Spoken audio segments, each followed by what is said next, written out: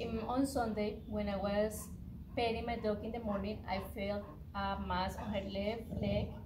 I was worried because it was an irregular mass. I called the doctor to see what's going on. I brought her to the doctor on Wednesday. She did a biopsy, and today I got a message that the cancer is back. She's going to do a procedure next Thursday.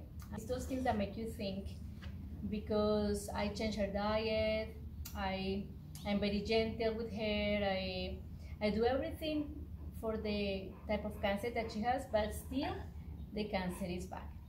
I was a little bit sad, so now I'm trying to think about the positive side.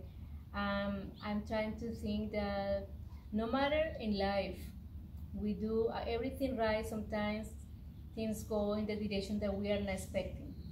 So just I want to share with you this because Lulu, my dog, she's part of the family, and she's also Dr. Lulu at the clinic. She helped us out. So on Thursday, she's going to get a procedure.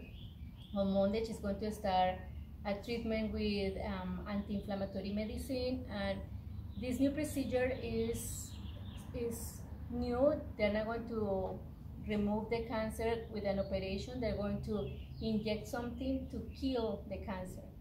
So just we would pray for the best of the best, and thank you so much. Because I wanted to let you know that I'm a little bit sad about it. Thank you so much for watching this video, and see you next time with more videos.